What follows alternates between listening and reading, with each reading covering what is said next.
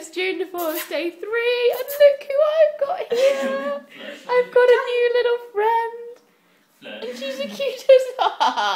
She's the cutest thing ever. This is Tally. Say hi.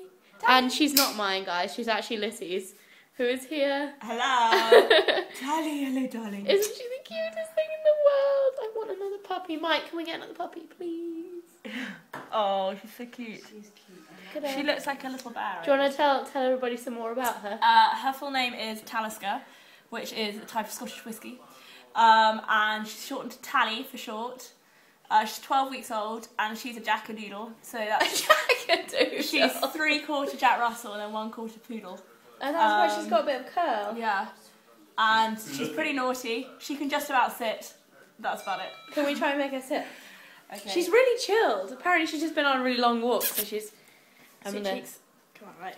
Okay, Tally. this is how small she is. Tally, sit. Sit. Oh! Oh, good girl. Oh my god, she's so cute. Will she fetch? Not well. What's this? She's more interested in sticks than balls. Tally! What's this? She likes the golf club. What's this? Get it! She's so cute. Tally, what's that?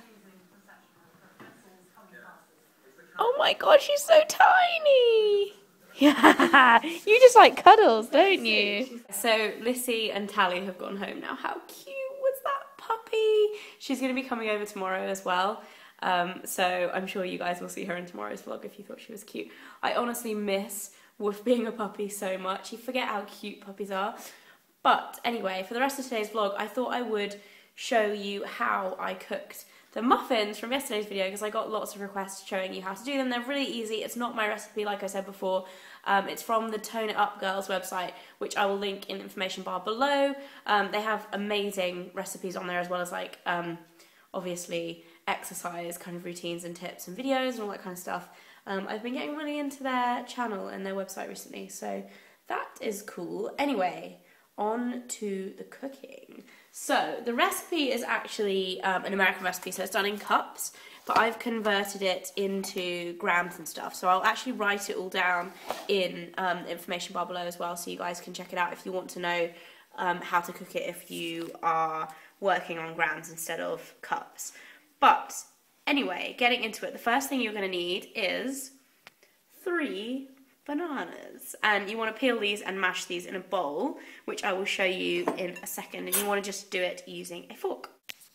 Okay, so once you have mashed the banana up, it will look like this, which I've literally just mashed up using a fork, and it works better.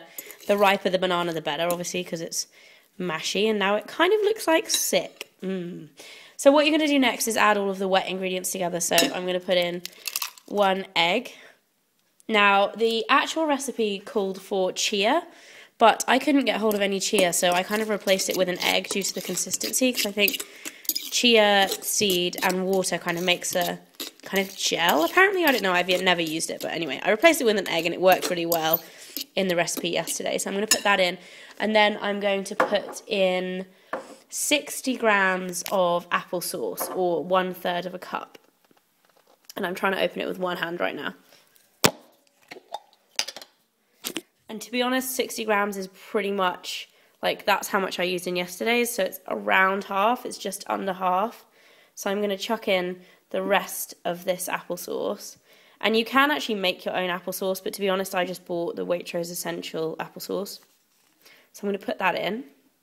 Once I've done that, I'm going to start mixing all of the dry ingredients together. So I have some scales here, and you want to put 45 grams or half a cup of rolled oats. These are Waitrose organic rolled oats.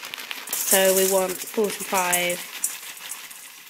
And then I'm going to put in 120 grams of whole wheat flour. Again, I have Dutchy Originals organic stone ground wholemeal plain British flour, which actually is a little messy, so I'm going to switch the camera off for this. Okay, so that's 120 grams or 1 cup of whole wheat flour.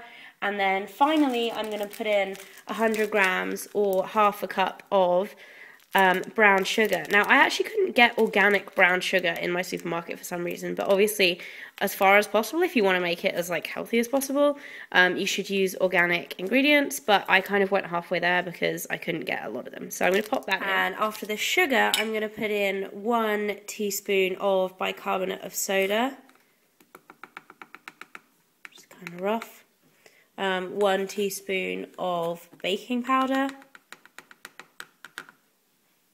And then half a teaspoon of salt. And once all of that is in, and we can focus on it like that, the last thing we're going to do is put in a little bit of raw 100% cacao. Now this I actually got, it doesn't have the label on anymore, but it's Willie's cacao, and you can get it from Waitrose. I don't know about other supermarkets, but that's where I got mine from. And we want to put in, it says, I can't remember the cup amount, I'll put it in the information bar below, but I remember it said about 70 or 80 grams or something, and I thought that looked like too much. So in mine I put in 60 grams, and it was actually fine. So I'm actually just going to see how much we have in this like half here and see what it weighs. Okay, so that is 35 grams, so we're going to need this plus a little bit more. And this comes in this big kind of chunks. I think you can buy it in kind of nib form, or broken up, but as far as I know, in UK supermarkets at the moment you can only kind of get it in this format unless you kind of find speciality places to shop. So what I tend to do is chop it up. I've recruited Mum to film now so I can actually do this, but as you can see, if you get a big knife, this stuff actually kind of breaks up. I say that easily, it doesn't, fairly easily, and it is kind of messy. It tends to kind of flake, if you can see this, but it does kind of break up like that. So what you need to do is do that to the whole block and then put in about 60 grams. So once you've done that and created quite a lot of mess, you want to pop it in there, and then you just want to mix all of the dry ingredients together, and you can do this with a spoon, you can do it with clean hands, you can do it with dirty hands too if you want, but that wouldn't be very nice. Mix all the dry ingredients together, and then once you've mixed those, pop them in with the banana and other wet ingredients, and then just stir all these together.